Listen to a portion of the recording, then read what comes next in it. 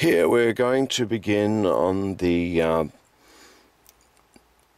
muscle-based rig, and this involves, first of all, establishing the parent bone, because all these muscles we're going to place on the face, or they're actually bones but they act like muscles, need to be parented, otherwise it's not going to move with the rig.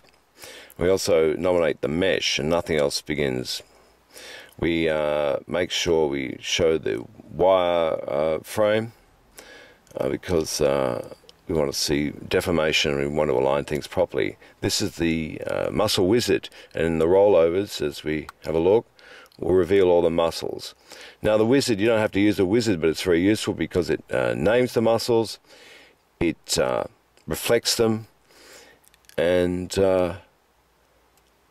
it also enables the rigging with a simple double click of the Muscle Wizard window. And we're replicating the illustration here, right clicking and pressing enter. There's a requester that you can't see that says, do you want to reflect bones? It's very simple. We click yes or press enter. We're doing the corrugator now.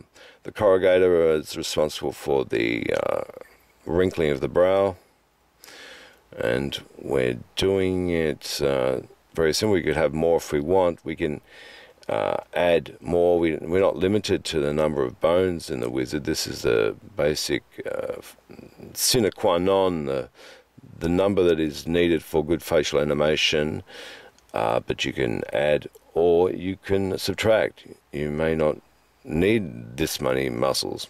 There's going to be about 110 of them. And here where the levator goes up through the nasolabial fold to the ridge of the nose, and we can do sneers with that. And now we're doing the lips. The lips are quite important because obviously there's going to be a lot of connections at the corners, and there's going to be some there might be some issues with skinning if it wasn't for the software. It would take a lot of time. Here we're doing the philtrum, which is going to correct that interpenetration of the teeth problem by creating a skin sliding effect.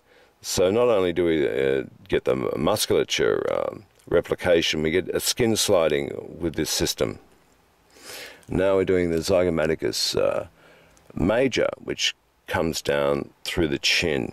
Now we're doing the actual masseter, which corresponds to the jawline, and the depressor, which is handy when lowering the lip or for lip curls, lower lip curls. Next, we're connecting them with a jowl. And these muscles correspond to human faces, but there are also analogues on animals and creatures. So this isn't limited to humans. We can extend this procedure to rig any animal, really, because the musculature is pretty much the same, and you just have to identify these muscles and stretch them accordingly.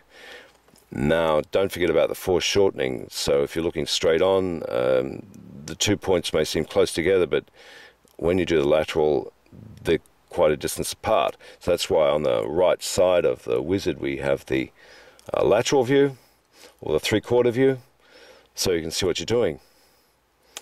Because there might be some confusion as to what's linking what, but I think it's pretty clear from the diagram what you should be doing. This is pretty damn simple. It's a no-brainer. You don't have to think much. The question is, you just have to make sure that they're more or less aligned, these controls. They don't have to be exactly aligned. If you're anal about it, you could do Control A or Alt A and use that to align them exactly, but it's not really necessary because the software combines them and aligns them perfectly anyway. We're stretching it over here. Now we're using Make Normal to Surface, which is useful in our muscle group rollout, and we're aligning these for the sneer near the nose And now you see a lot of controls near the lip corner, and we have to make it's a special consideration for the lip corner, and you'll see why later. And there's more aligning. It's very useful because we've got green to red. We can reflect green to red, so we only need to concentrate on one, and then we can go to the collar and just paste green to red, and you'll get perfect symmetry. The middle bones are coloured aqua, and so are their controls. And whenever you make a combination of different colours, it'll be blue, and with the same colour, they'll be that colour. So there we're pasting green to red. So now we're almost done here. It's just a matter of tidying it up, making sure that things are pretty much aligned, and soon we'll be ready to start rigging, which is involving double clicking the Muscle Wizard window, and everything will be done for you. But before that, we don't want energy controls too separated, because then they won't be linked up. So if they're more or less aligned, then that's fine. The last thing we're doing is a nose. It's useful for center wrinkles and frowns and things like that. Although normally you wouldn't move the nose much in a realistic subject, it's still necessary for full animation. So here we're more or less aligning it to follow the lines, the flow lines of the mesh.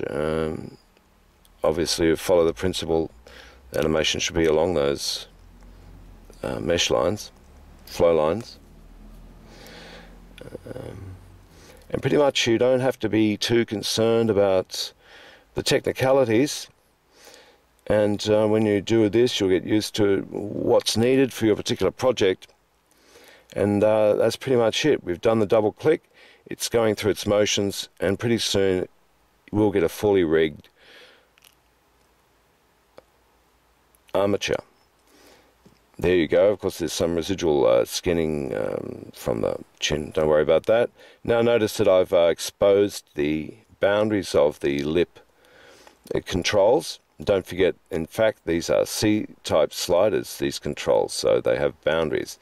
And now we're positioning them.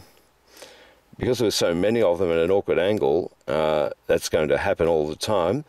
So that's why I have exposed the boundaries just for the case, just for the sake of positioning them, and then you can hide them later. And see, it's not moving those, even though we've done that. Of course, it's not moving because we have not yet connected the lip movement to the jaw control. We're going to do that now, which is very simply done.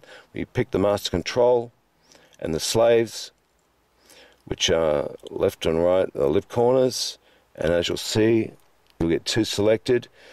And now we're going to wire to the lateral, the X to the lateral, and the vertical, and we'll make it a weight of 0.2. It's as simple as that, and it's done. And as you'll see, as we move the jaw down, those lip corners are moving along with it. So that's pretty much all we need to do.